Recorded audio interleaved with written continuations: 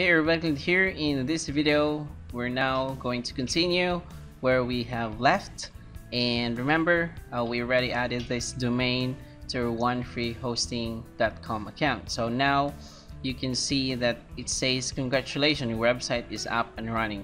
That means after a few hours, I added this domain to onefreehosting.com. Now it's being hosted already here.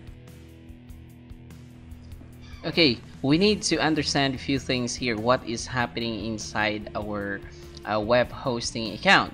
Okay, so let's go ahead and go to our web hosting account. We are here in the hosting tab, and you can see that there is a switch button there. And going to the switch button, we are being redirected to our cPanel or control panel.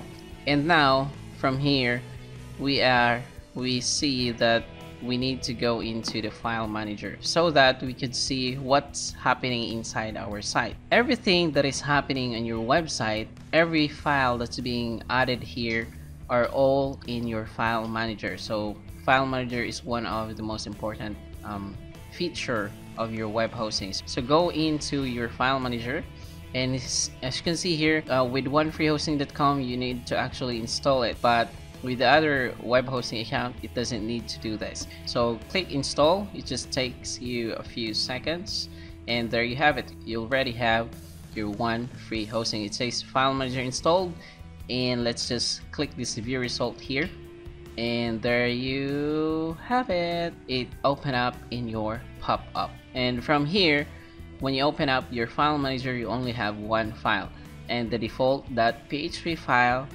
And the default .php file is the one that holds all the text. The images here are coded inside this default .php.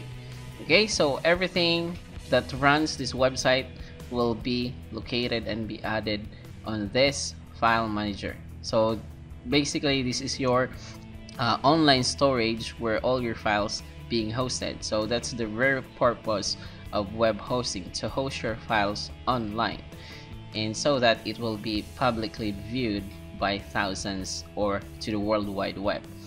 So that's pretty much it about this video, and just showing you what's happening inside your web hosting account, and just a little bit overview of file manager, and that's it.